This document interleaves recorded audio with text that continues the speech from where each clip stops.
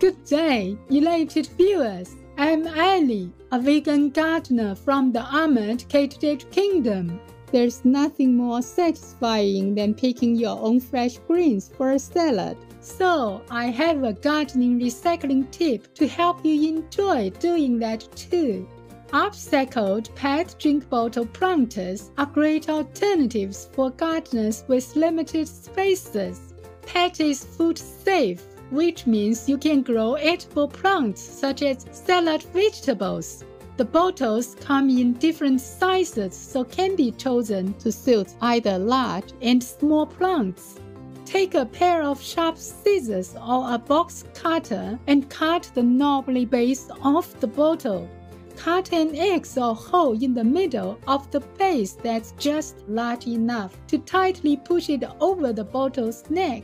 Remove the bottle cap, slide the modified base over the spout, and then twist the cap back on. This will become the stand for the planter. Turn the entire bottle upside down so that the now open end of the bottle is positioned upwards. Use quality soil to fill your new planter and sow your seeds or seedlings. Place the planter in a sunny location indoors or outside. Love you so much for being veg and going green to save the planet for all humans and us all co-inhabitants.